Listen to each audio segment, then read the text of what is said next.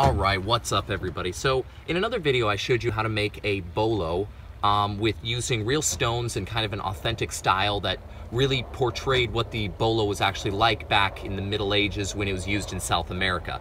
But today we're just going to be making a fun bolo out of some rubber balls that you can use on your friends, on your dog, on your horse, on really anything, because it's not going to cause any damage, it's not going to hurt anything. I mean, unless they fall on their face, and then, well, that's just funny. Anyway, so what you're going to need for this project is very simple. You're going to need 3 balls. Now, these can be tennis balls, rubber balls. I got some giant bouncy balls from the dollar store. They can be foam balls, anything like that. You're going to need some rope or string. So I just got some pretty heavy-duty twine from the dollar store again. You're going to need a drill and drill bits, and you're going to need a stiff piece of wire with an eyelet in the end. So that's what you're going to need for this project, so let's see how it's done. If you don't have any of the tools or supplies you're going to need for this project, check the description below. I've provided links for everything you can need and where you can buy it.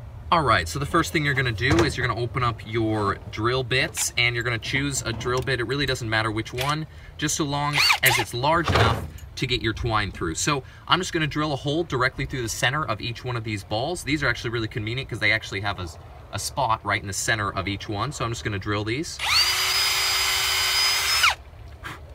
Okay, so now I've got a hole roughly in the center of each one. Again, because this isn't like a real bolo, it's not going to be used for hunting or anything like that. I really don't care if it's in the exact center. So now what I'm going to do is I'm going to put the rope, I'm going to feed it through the eyelet in my stiff piece of wire. Just going to tie a quick overhand knot. You can tie whatever knot you want, it does not matter. And then we're going to stick this through the hole that I just made in the ball, and we're going to pull our rope. Right through. So now what I'm going to do, I've got the rope through, I'm going to untie it from the wire. So now I've got the ball securely on my rope. So now what I'm going to do is I'm just going to take a small piece of stick. Now you can use a stick, you can use wire, you can use a paper clip, would probably work pretty well.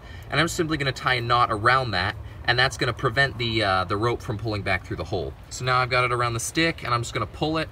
There we go. Okay, so now that's nice and secure on there. The rope's not going to pull back through, so what I'm going to do is I'm going to measure out. I'm going to want 3.5 feet of rope here.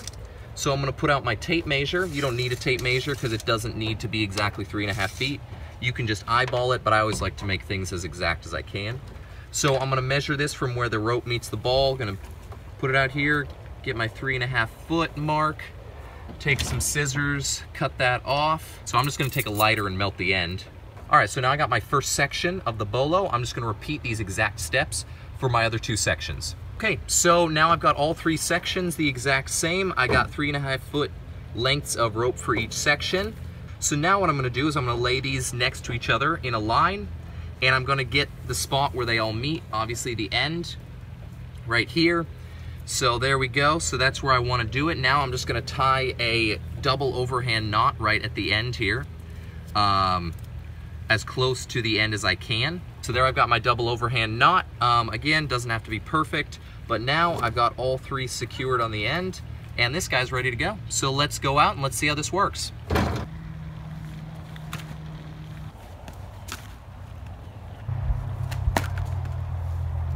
Alright, well there you go. That's how you make a bolo out of some rubber balls and some twine. If you found this helpful, let me know. Like, comment, subscribe. Have a great day.